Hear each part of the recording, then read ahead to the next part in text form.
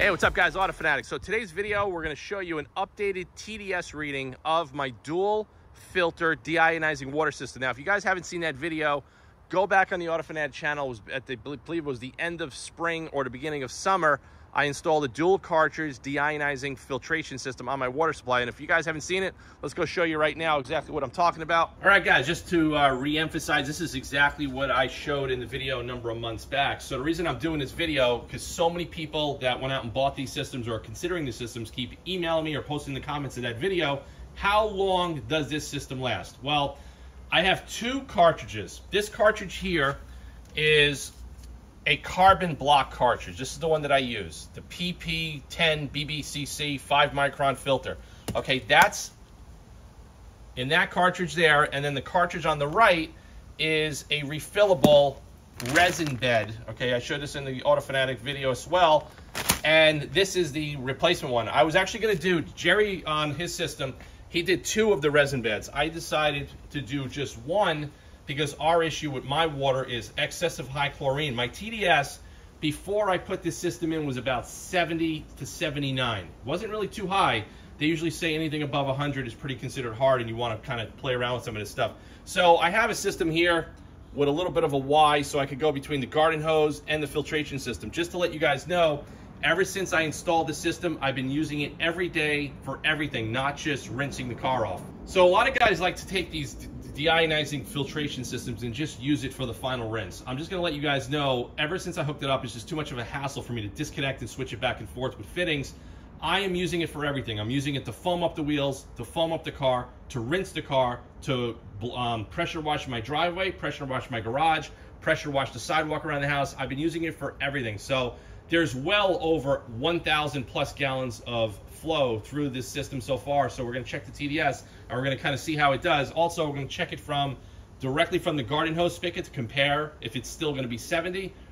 Before, when I did the video, it went down to 3. So we're going to set it up right now. We're going to do a test between the garden hose, the filtration system after several months of using it constantly, and a bottle of Evian water. So let's go over to the bench right now and start seeing what we get for reading. All right, guys, just the first test we're going to do is with a brand new bottle of Evian water, just to kind of see what this is going to read. I'm curious myself, because I know the pH is neutral. So we're going to turn the TDS meter on, dip it in there, and we are at, wow, we are at 272 ppm. So that means that there's a lot of minerals and stuff that's in this water, probably because it's naturally sourced. That's probably why the claim to fame and why it tastes differently than most bottled water. So we're going to use this as a guide. So we're at 272. So it's about 272. Now it's dropping down to 214. So obviously we're well over 200. So I'm going to pour this out. We're going to go directly from the garden hose. We're going to test that, and then we're going to test it from the filtration system. All right, guys, we're back. So this is water taken directly out of the garden hose. Let's just see what this reads. So we're at 51, which is not so bad. So believe it or not, I think it gets a little bit higher coming out of the spigot versus going through a 100-foot garden hose, or it could be the calibration. This is a brand new TDS meter. So we're at 50, okay? This is coming out of the garden hose, and it's actually not so bad. The issue that I have is excessively high chlorine. So the way I've been using the system, and the way I know it's good, the clear indicator when your water is pretty adequate to wash your cars is, are you getting immediate flash rust? Can you wash in direct sun, and are you going to get those water spots? So we're going to close that out right now. Let's check it out from the water filter. All right, guys, just move the video outside.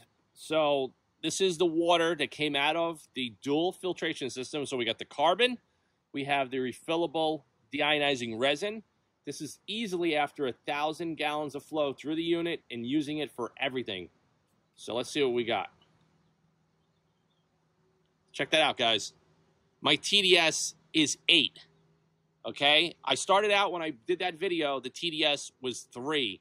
It only went up to 8, which means that my filtration system is still adequate. It's still good. I do not need to replace the resin, do not need to replace that filter. And like I said, that's really impressive that this system has been this effective with my water supply. So what I'm going to say about this video, check your TDS, try out the system. I like the filter of carbon and resin. But to be honest with you, everybody's going to have different water. So you're going to want to try out what's going to be best for you. But I can't believe that for using this system for the entire summer, of watching all my cars, watching the driveway, washing the sidewalk, washing the garage, and using it for everything, that my TDS went from 3 to only 8. So I am nowhere near changing these filters or doing any replacements right now. And so far, this is my sweet spot, is using one of these with this resin bed. You can still see it. The bag is still halfway full because I haven't really needed it.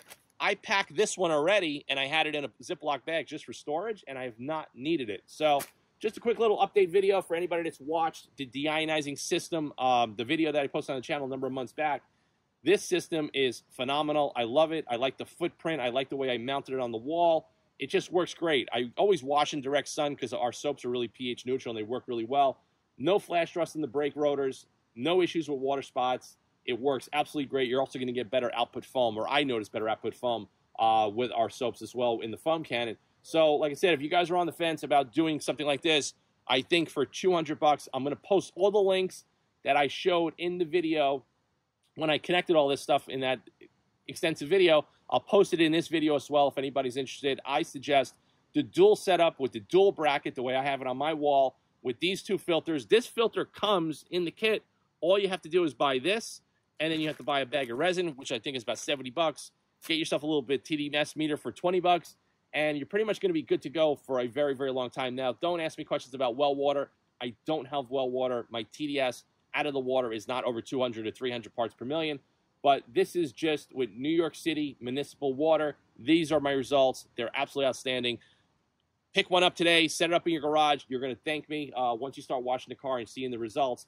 And you can just see it right there. So the TDS went from 3 several months ago down to 8. Thanks for watching this video. I'll see you guys in another upcoming video soon. Thanks, guys.